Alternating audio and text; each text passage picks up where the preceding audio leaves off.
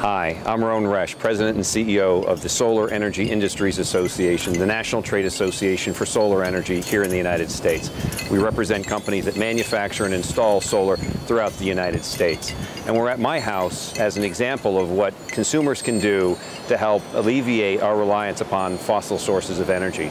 I went solar in 2006 by putting 6 kilowatts of photovoltaics on my roof, and now on normal days and certainly sunny days like today, my meter will actually run backwards as I'm generating a significantly larger amount of electricity than I'm consuming at this point in time.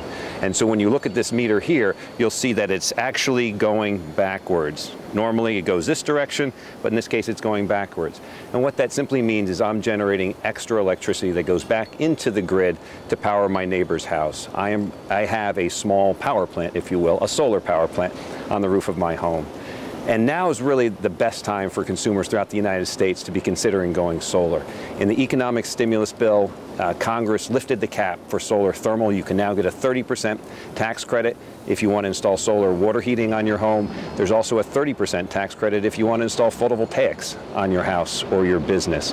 And to make it easier in this recession for businesses to go solar, they've created a new DOE grant program where you can apply and receive an actual rebate from the federal government for 30% of the cost of a solar system.